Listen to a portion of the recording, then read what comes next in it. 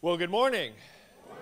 Welcome to worship this morning. If you're not enjoying that outdoor weather and feeling alive by the Spirit, hopefully at least that wonderful prelude by Marie kind of got your spirits going up a little bit as we gather together to worship today. Of course, we know that we all come together at different places in our life, but it's our hope that as we gather here and worship, we can discover how God is at work in our life. We can connect to each other through our faith, and we can take that faith and go out in the world and make a difference with it. Again, I'm Pastor Jeff. I'm one of the pastors here, and it's my delight to welcome all of us to worship, whether you're gathered here in this space with us or you're watching with us online. We are so glad that you're a part of this worship experience. We encourage you to take a minute to fill out those navy blue pew pads and let us know that you've been a part of the worship service or use the online form. It's also a great place to share any prayers you might have with us. We collect those and then we send those out in a prayer email on Tuesday. So if you want it to be shared with that email, there's a spot on the little blue prayer cards that you'll find in the pews that you can check that says, please share this with the prayer chain. Or if you'd rather it just be something for the staff to know and pray about, you just check that box instead and know that we'll be keeping you in our prayers. Whether it's a joy you want to celebrate or it's a concern you have, we're always glad to be in prayer with you for that. But now I invite you to stand as you feel comfortable and able and join with our praise team in our opening song today, Open the Eyes of My Heart.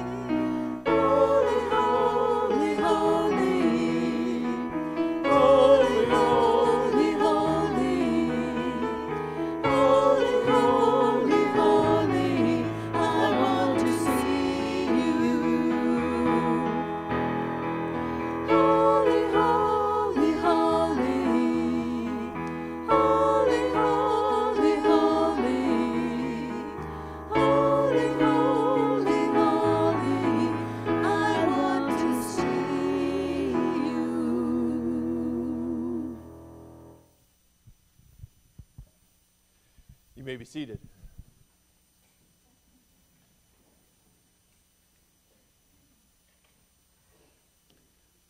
And would you please be in prayer with me? Oh God, open the eyes of our hearts. Help us to see the ways that you are at work in all of our lives. God, as we gather here today, we come to you with so many struggles that we're aware of, challenges that we're facing in our own lives, in the lives of people we love and care for, in the lives of people around the world.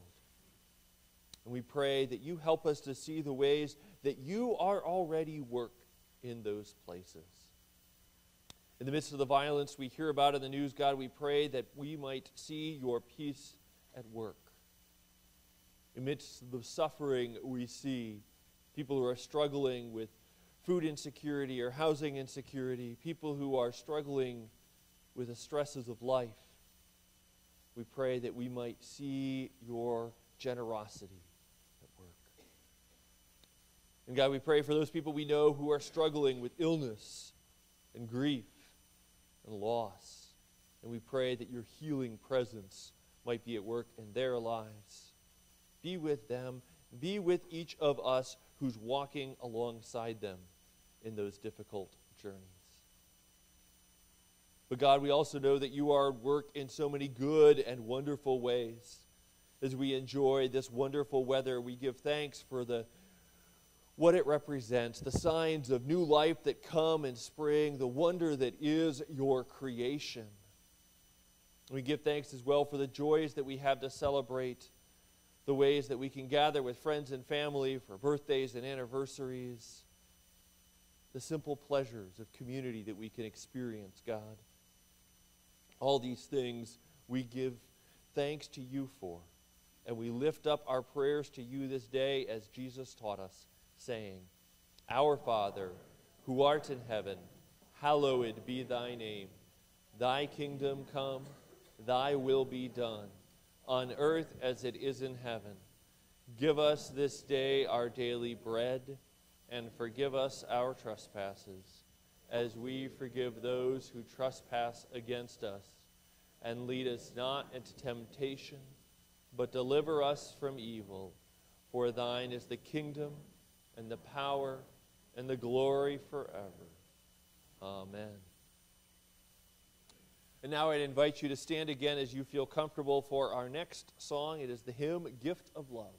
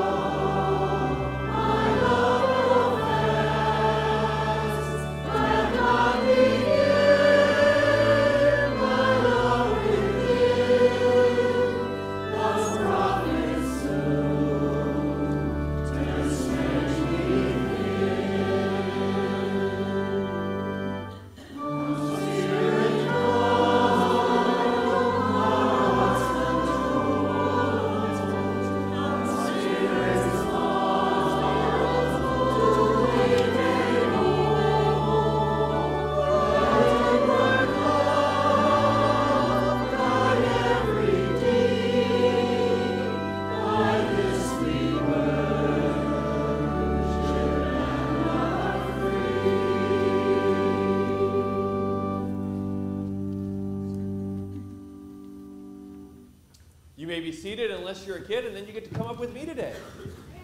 Hey, that's some good enthusiasm for the substitute. Yeah, how's everyone doing today? Good. All right, so you got a story for us today. We're going to read from our story Bible, okay? And it's called The Road to Emmaus. Emmaus is a place, all right? So 3 days after Jesus died, Cleopas and his friend were slowly walking down the road to Emmaus. They were walking slowly because they felt very sad. Why did Jesus have to die, they wondered. After a while, a stranger began to walk with them. The stranger was really Jesus, but Cleopas and his friend didn't know it. What are you talking about? The stranger asked. The men looked at each other. Are you the only person in town who doesn't know what just happened? They told the stranger what had happened to Jesus. Jesus was a great teacher, Cleopas said. We had hoped he was the one that God promised would save the world, but instead he died on a cross. We took Jesus' body down and put it in a tomb. This morning our friends went to the tomb, but Jesus' body was gone. They said there was an angel there. Instead, the angel told our friends, Jesus is alive, but... Stop being silly, the stranger said. How many times do you need to hear this? It was God's plan for Jesus to die and come alive again to save the world. By now they were almost to Emmaus. Cleopas invited the stranger to stay for dinner. During dinner, the stranger picked up a loaf of bread, broke it and blessed it, and gave it each person a piece. All of a sudden, Cleopas and his friend recognized the stranger. It was Jesus. But then Jesus disappeared. Cleopas and his friend jumped up, ran from the room, and went to tell the rest of the disciples that Jesus was really alive. God kept another promise.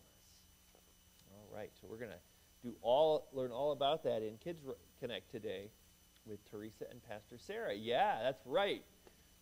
So, should we say a quick prayer first? All right, can we maybe pray? Dear God, we give you thanks for the ways that you show up in our lives.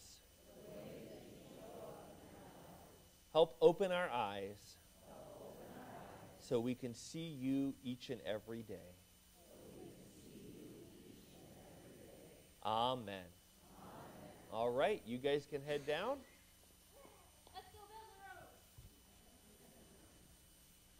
All right, you guys got to try and match that enthusiasm with our next hymn there, Love Divine, All Loves Excelling. So let us stand and sing with a good hooray.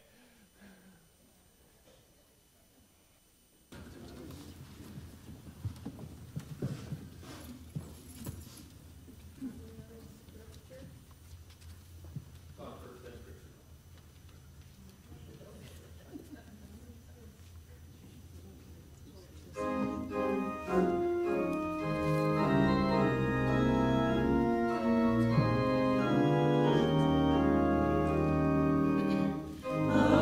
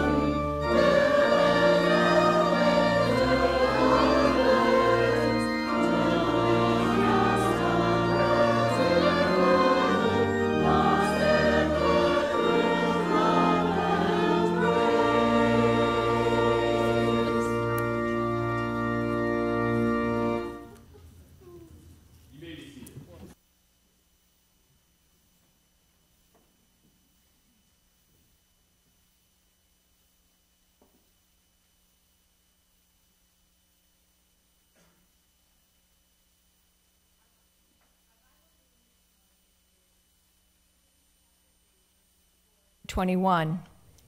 Gosh, sorry. In my Bible commentary, when I read this, it stated that this was a letter that Paul had written from Rome while he was in prison waiting trial by Caesar. It was a letter of prayer and encouragement to the Ephesian community, but it also stated that it was probably passed around to all of the communities and should be remembered even when we're reading it for our community. So this is a prayer for the Ephesians.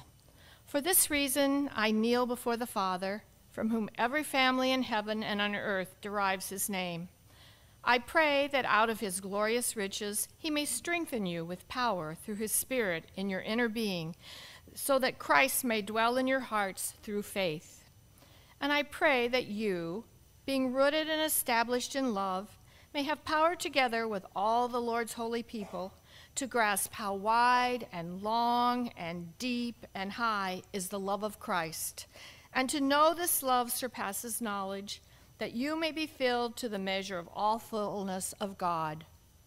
Now, to him who is able to do immeasurably more than all we ask or imagine, according to his power that is at work within us, to him be glory in the church and in Christ Jesus throughout all generations, forever and ever. Amen.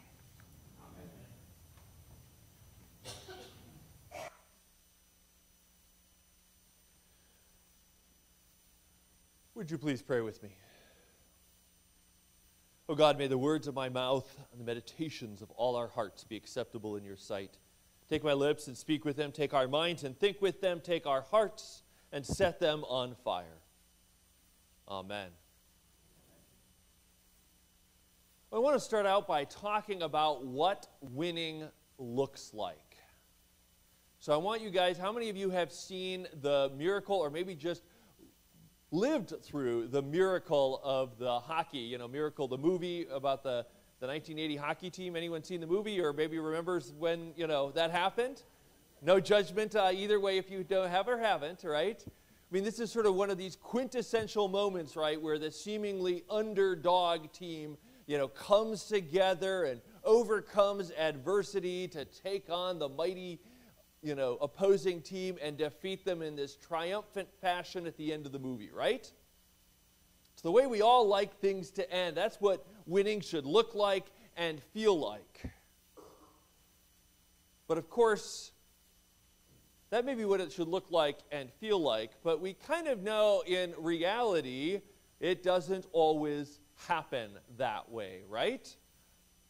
I mean, if you were following the women's basketball tournament for this last season here, there was this sense that wouldn't it be great if Iowa and Caitlin Clark could go all the way to the finals and then they would win, and Caitlin Clark, who's had this fantastic career, would go out as a national champion, right?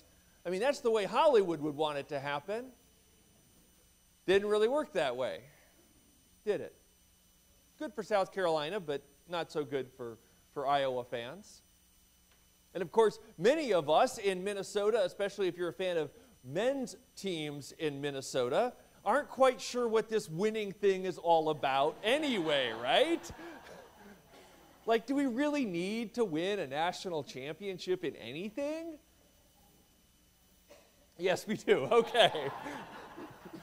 I will certainly acknowledge that as I was writing this sermon this week, I was coming off of a less than stellar performance in fencing last Sunday, and had a tournament yesterday, and I was thinking, boy, when I'm writing this sermon, I'm not sure about this winning thing, but I thought it'd be kind of ironic if, then on Saturday I went out and I had a great tournament and I could show you guys all my medals that I won. Well, here they are. I like to say I take the pastoral approach to winning when it comes to fencing. I let somebody else do it. It's just very large-hearted of me to empower others to have that opportunity rather than hogging it all for myself. Now, you're wondering, what is it about winning that connects to this letter to the Ephesians? But I think this letter, in part, is actually all about our expectations around what winning looks like versus what we should expect winning to be when it comes to our life of faith. Because again, when we think about what winning looks like, it's triumphant, it's wonderful, we're on top, it's great, right? But if you think about that early church, that wasn't their experience of winning. After all, they followed a leader who had died on the cross, and they were getting this letter from another leader, Paul, who was in prison in Rome. So when you're hearing this opposition, what Paul is kind of talking about is you may think you know what winning looks like. It's Rome, it's power and success and control. But we in the faith are meant to see winning in a different way. Paul is setting up this opposition between our faith and the world and Rome and what it looks like. And we see that working in a number of ways. One is this idea of who reigns supreme. Because at that time in the Mediterranean, when you thought of who reigned supreme, it was Rome. They conquered everyone. They were everywhere. And then they got there, they built big, powerful buildings, often these seemingly temple-like buildings to Caesar that lifted up. So you said, hey, look, we've got Caesar, and this is what it looks like. By contrast, Christians didn't really have those kind of buildings at that time. Instead, they were meeting in small houses and other places. The closest they might have to that kind of building was the temple in Jerusalem, and that got destroyed by the Romans. So again, there's this sense of if that's what you're looking for winning to look like, Rome had it and the church didn't. But what we're being asked to remember, what Paul wants us to see, is that winning looks different.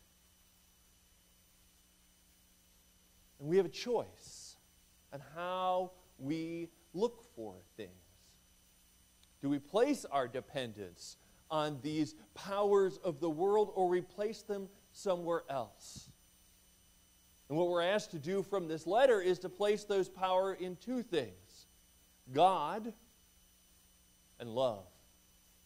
Because after all, we're reminded at the beginning, this is the God who is the God of all families of the earth, which is one translation. Others talk about God the Father. And what's interesting when you use that God the Father of all the families language is, again, you see an opposition to Rome, because all the coinage had a picture of the emperor and the word Father. The emperor was the Father. And so, in some ways, there's a theological claim.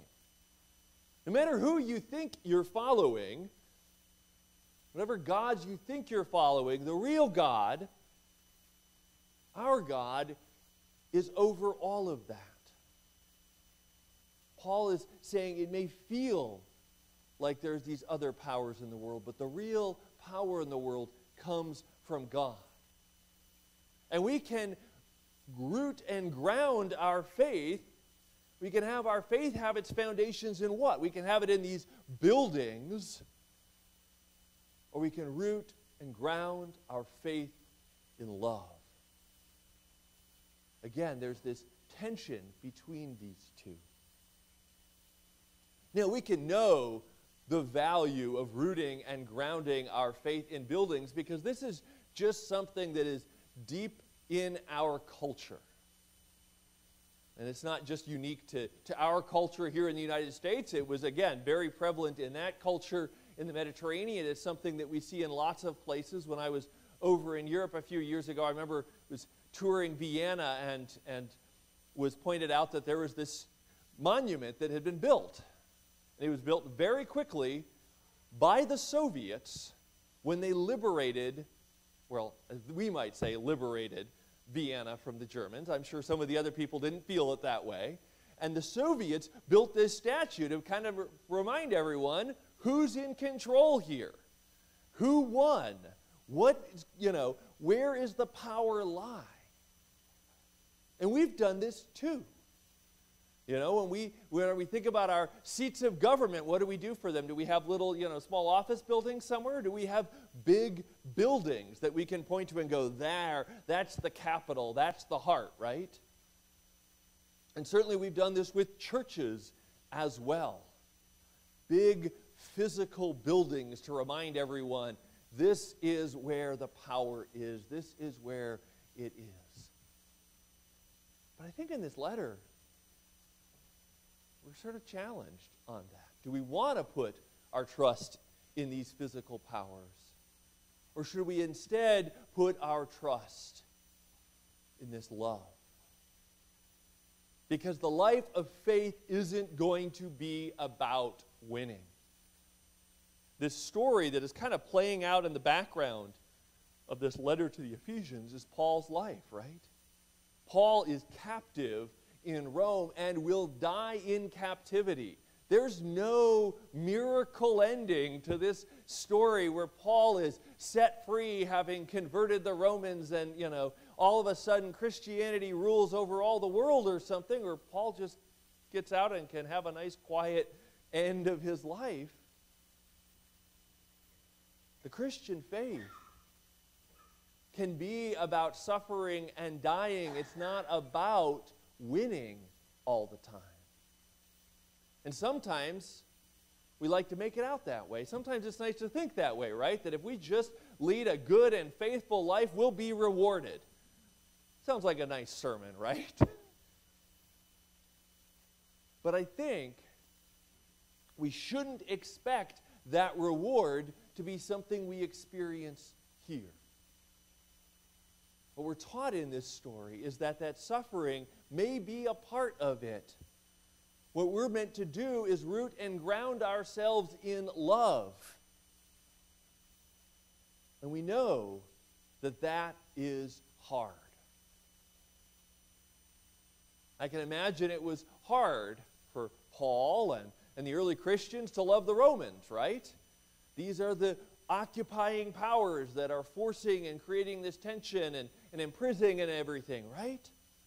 What does it mean to be rooted and grounded in love where we say we're going to love even though we're not on top, even though we're not in control, even though we're not winning? But Paul wants us to see that love is there.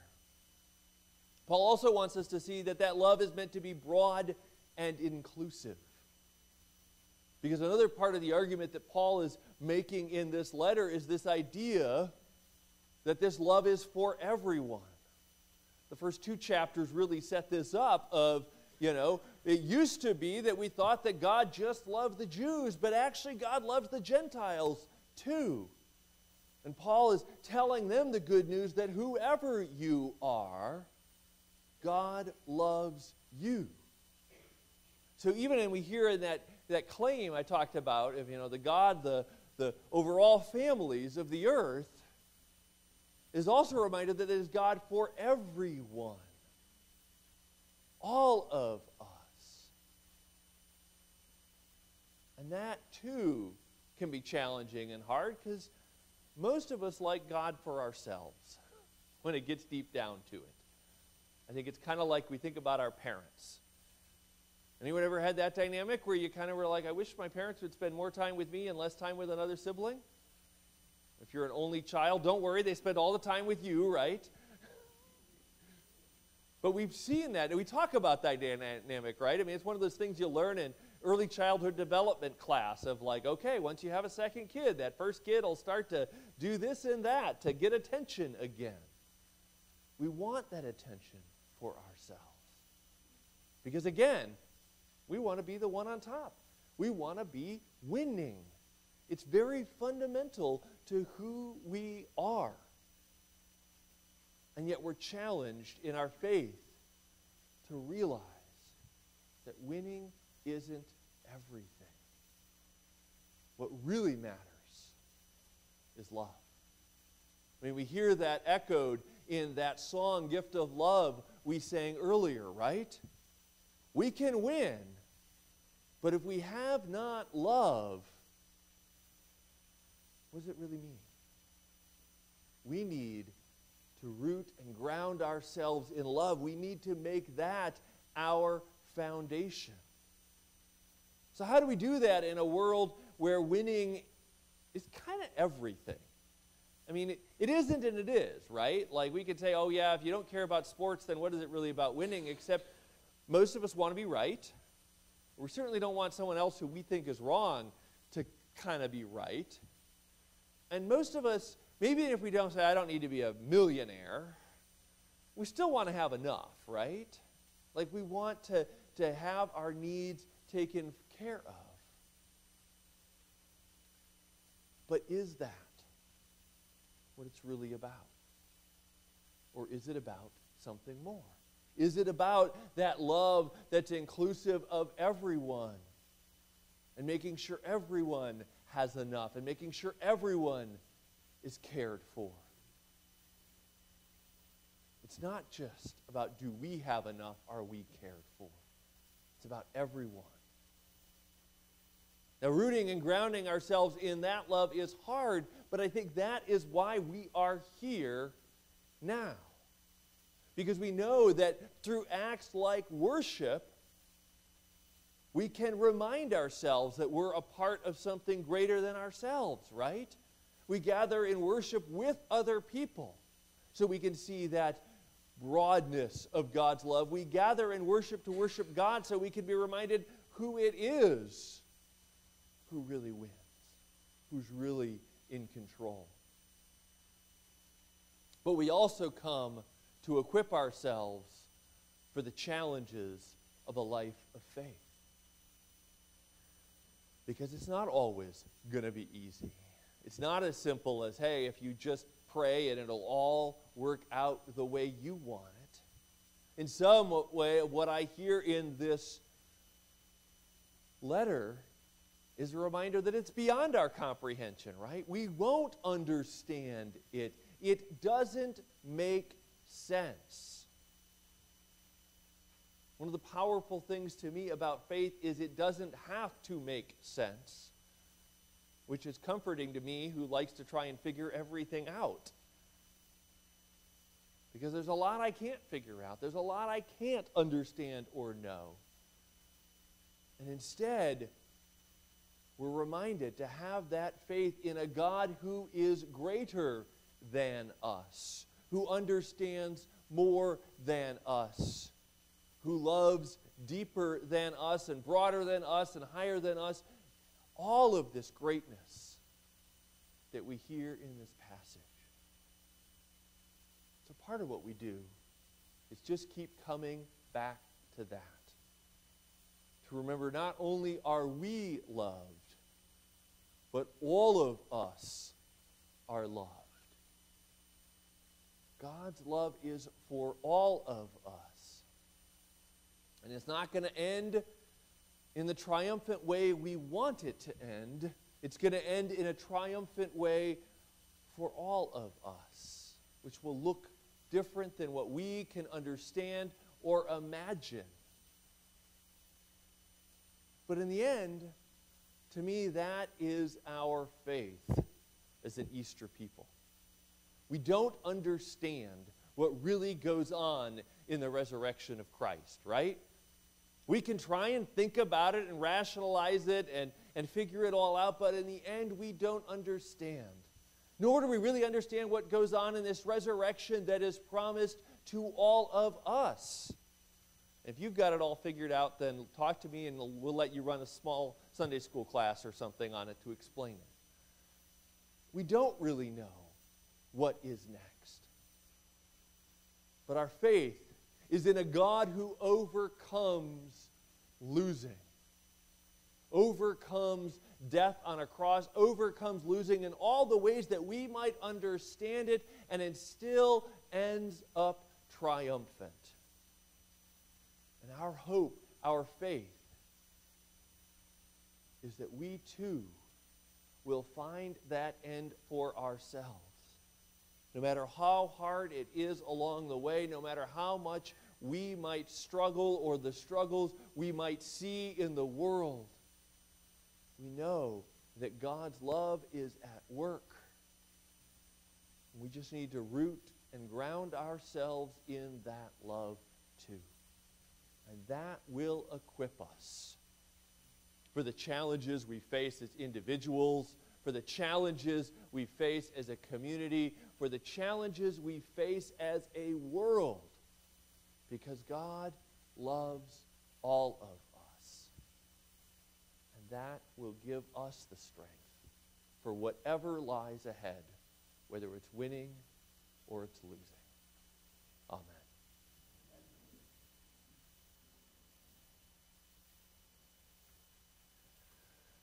Well, we come now to our time of offering, and as the screen reminds us, our act of worship is our offering. And one of the ways that we surrender some of what we have to be a part of something greater. We don't do it because we'll get something from it. We do it because of what we hope it will do for others. It's a part of how we seek through our gifts, whether it's the financial contributions that we give or it's our gifts that we share, the ways that we live out love in our lives. All of this is part of how we seek to be a part of God's work in the world. So I invite the ushers to collect the offering this morning as the choir sings for us.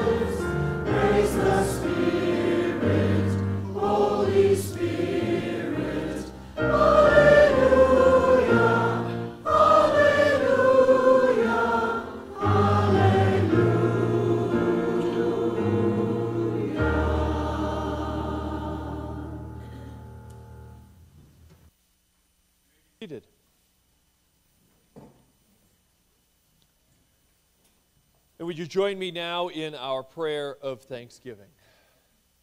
God of grace, you are the source of all we have gained, but your greatest gift is the new life we receive in Christ. We offer these gifts as signs of our commitment to claim Christ's resurrection as your gift, for you have claimed us in his life. Amen. Well, as we prepare to go forth into the world, I want to lift up a few ministry opportunities we have for you. First of all, it is a reminder that today is the last day for the spring plant sale that we do to support Reclaim and its ministries. There are order forms out on the Welcome Center there. If you'd like to fill out a paper copy and turn that right back in, you're welcome to do that. You can also fill it in online, but again, you need to do that today because we'll be compiling the order this week, and we need that information in. If you do have any questions about it, I'm sure Judy would be happy to answer them. As I know she said in past weeks, again, this is an important way that we raise funds to support Reclaim, which does a lot of great work for LGBTQ youth and provide support for them. So it's one of the ways that we try to live out that core value of our congregation. Another way that we try to live out our inclusive values is going to come up next week as we're celebrating a Reconciling Sunday here at Faith. And so we're going to be joined by Matt Lewellyn-Otten from OutFront, who's going to be speaking at Faith Forum and then be giving the message during the sermon time here in the worship. So we really hope you can come and hear that great message that they have for us. I think it'll be a wonderful Sunday of celebration. We've had a whole team putting together the worship service, so that'll be fun too. Encourage you to come and we should come every week, obviously. But if for some reason you were debating if this was a week to skip, that was this week when I was talking. So you blew it, and you got to come next week too. So that's just going to be a great thing. Also want to lift up, there's a number of other things going on. We've got the Jerry Hansen Memorial Scholarship, if that's something that would apply to you, or some opportunities that are going on. But I also wanted to lift up another cool thing that we're doing is the Emma Norton is restarting their birthday celebrations that they do at their housing facility for people. And I think we get to be the first group doing the birthday celebration at their new facility that is now open, the Restoring Waters facility that we, along with so many other congregations around the state, have been working to help support. So if you want to be a help out at that birthday celebration, it's Tuesday, April 30th at 1 p.m. And again, there's lots of ways to participate in that. But if that interests you, talk to us and we'll let you know how to get involved more with that. But that's just a great thing. I also wanted to just take a moment to lift up one of the things that I did this last week was attend the McVeigh dinner, recognizing 20 years that the McVeigh program has been going. This is a program that connects children, or really middle school youth, in various schools in the St. Paul area with kids, college kids, in sort of a kind of a hangout / support system. They get together after school. I think it's 3 times a week. It's a really great program. If you want to know more about that, you should really talk to my mom, because she was at Hamlin when they got it started. But what we do as a partner congregation is we just provide snacks. And it doesn't seem like a whole lot, but some of you are great in providing these snacks. But you know, as a kid, when you get done with a hard day at school and you're going to get ready to hang out, snacks always make it a lot more fun.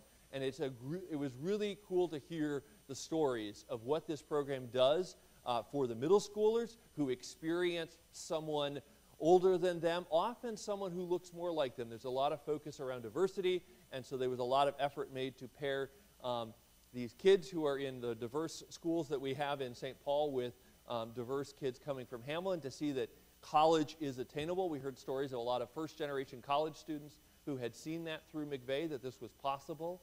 And so we give these snacks, and we may not think anything of them other than we bring them, we drop them off, and we don't know where they go, but I just wanted us to hear part of what our contributions do. One of the ways that we're just a small part. The real work is done by other people, but we're just a small part of a very important program that's doing good work. And so I wanted to lift that up as well. But now I would invite you to stand as you feel comfortable and are able for our closing song, Amazing Grace and Grace Alone.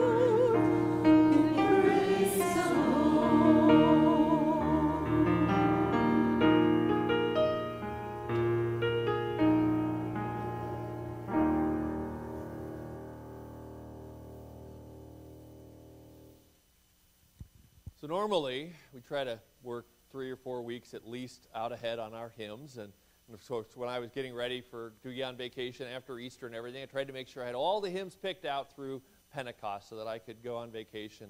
And then I came back and looked, and somehow I didn't have a closing hymn for this week. Picked all the other hymns, like we were good for everything else. Somehow I missed that I forgot a closing hymn this week. And so I quickly messaged Jeanne and Neil to say, hey, does the band have something that would be good as a closing song? Because I'm just not quite sure what. And Neil suggested this song here, and I just thought it nailed it for me because it reminds us, through amazing grace, we start out needing grace. And that grace meets us in those broken moments in our life. But it's not like then we're good on our own. Once we've gotten that grace, check that box, we can go on and we're good on our own.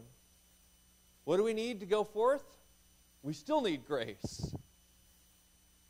We need it to begin with. We need it to end with. We need it to surround us all. So let us go forth with that grace that surrounds each and every one of us in our lives, and let us go forth and share that grace with a world that needs God's grace almost as much as we do. Amen.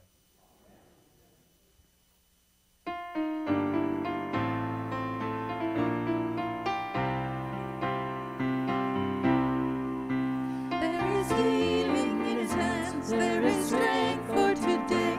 There is hope for the world.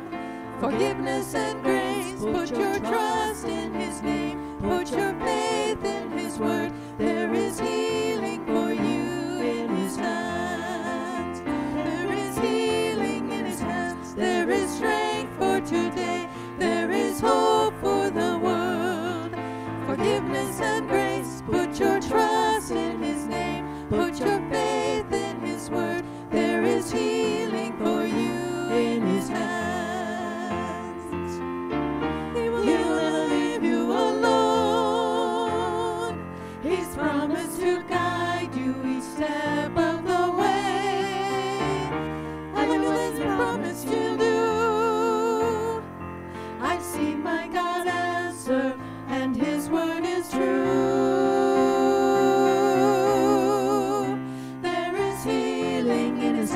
There is strength for today. There is hope for the world. Forgiveness and grace. Put your trust in His name. Put your faith in His word. There is healing for you in His hands. He will never leave you alone. He's promised to guide you each step of the way. I know what He's promised He'll do. I've seen my God answer, and His word is true. There is healing in His hands. There is strength for today. There is hope for the world. Forgiveness and grace. Put your trust in His name. Put your faith in His word. There is healing for you in His hands. There is healing in His hands. There is strength for today. There is hope for the world. Forgiveness and grace. Put your